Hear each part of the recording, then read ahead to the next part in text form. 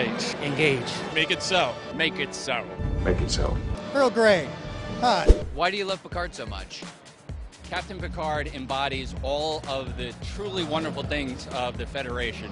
Leadership, morality, a sense of exploration, and that willingness to do whatever needs to be done. He was able to get out of situations that Kirk wouldn't have been able to get out of. He has a very stoic personality, and he's very to the point. He doesn't mess around. Picard actually broke the Prime Directive more than Kirk ever did. He wasn't afraid to break the rules for the right reasons. Do you have a favorite moment, like a favorite Picard moment? My favorite Picard moment by far is when they encountered the alien satellite that injected him with the life memory of one of their inhabitants to carry on their civilization.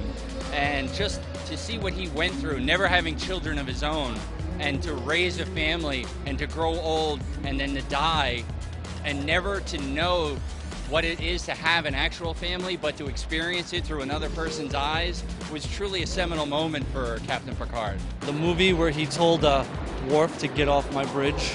When he's talking to Q and talking about man's capacity to learn and grow, and convincing Q not to wipe out humanity. I'm sure it's not a fan favorite, but the Robin Hood episode. I think it's the tie-in to the Mel Brooks thing. When Patrick Stewart actually shows up in Robin Hood Men in Tights, and he did the Star Trek one. Well, if he's Little John, that makes you... I know. Robin Hood.